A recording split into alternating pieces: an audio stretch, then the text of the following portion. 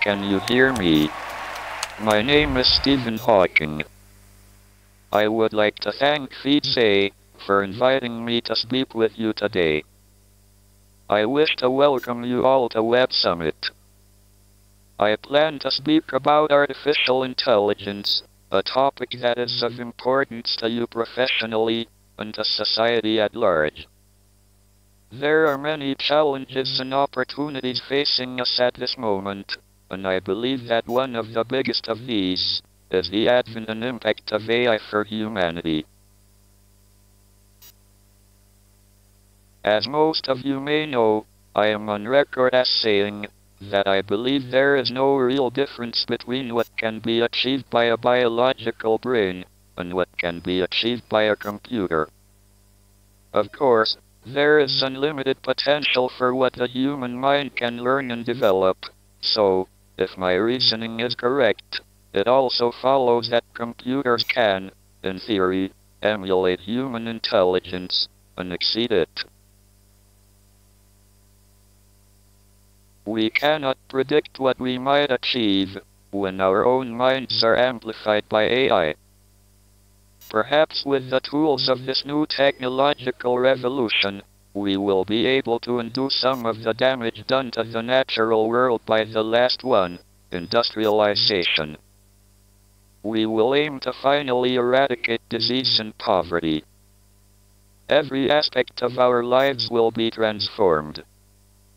In short, success in creating effective AI could be the biggest event in the history of our civilization, or the worst. We just don't know. So we cannot know if we will be infinitely helped by AI, or ignored by it, and sidelined, or conceivably destroyed by it.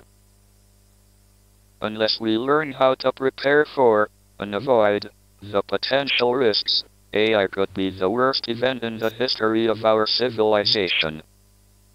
It brings dangers, like powerful autonomous weapons, or new ways for the few to oppress the many. It could bring great disruption to our economy. Already we have concerns that clever machines will be increasingly capable of undertaking work currently done by humans, and swiftly destroy millions of jobs. AI could develop a will of its own, a will that is in conflict with ours, and which could destroy us. In short, the rise of powerful AI will be either the best, or the worst thing, ever to happen to humanity. That is why in 2014, I and a few others, called for more research to be done in this area. I am very glad that someone was listening to me. What is the answer? To control AI and to make it work for us, and eliminate, as far as possible, its very real dangers, we need to employ best practice and effective management in all areas of its development.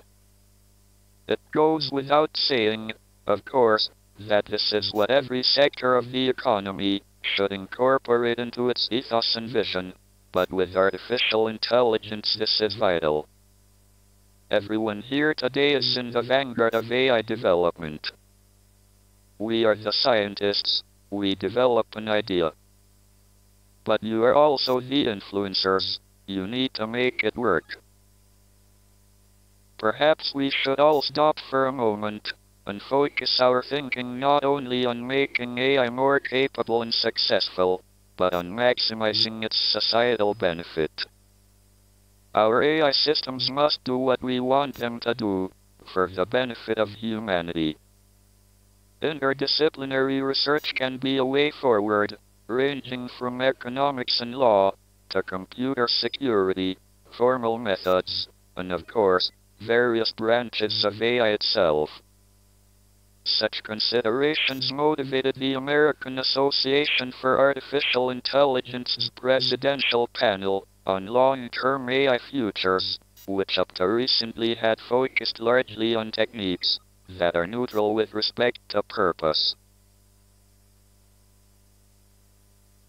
However, in January this year, MEPs called for more comprehensive robot rules, in a new draft report concerning rules on robotics, and citing the development of AI as one of the most prominent technological trends of our century. The report calls for a set of core fundamental values, an urgent regulation on recent developments to govern the use and creation of robots and AI. Somewhat surprisingly, this includes a form of electronic personhood to ensure the rights and responsibilities for the most capable and advanced AI. One of the partners at the multinational law firm, Osborne Clark, says that we don't give whales and gorillas personhood, so there is no need to jump at robotic personhood. But the wariness is there. The report acknowledges the possibility that within the space of a few decades, AI could surpass human intellectual capacity and challenge the human-robot relationship. Finally, the report calls for the creation of a European agency for robotics and AI that can provide technical, ethical, and regulatory expertise. If MEPs vote in favor of legislation, the report will go to the European Commission, which will decide what legislative steps it will take. I am an optimist, and I believe that we can create AI for the good of the world. That it can work in harmony with us. We simply need to be aware of the dangers, identify them, employ the best possible practice and management, and prepare for its consequences well in advance.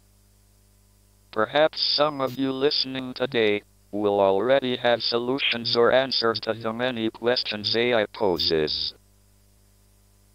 We all have a role to play in making sure that we, and the next generation, have not just the opportunity, but the determination, to engage fully with the study of science at an early level, so that we can go on to fulfill our potential, and create a better world for the whole human race.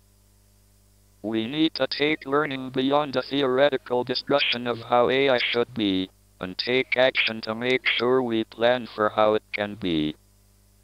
You all have the potential to push the boundaries of what is accepted, or expected, and to think big.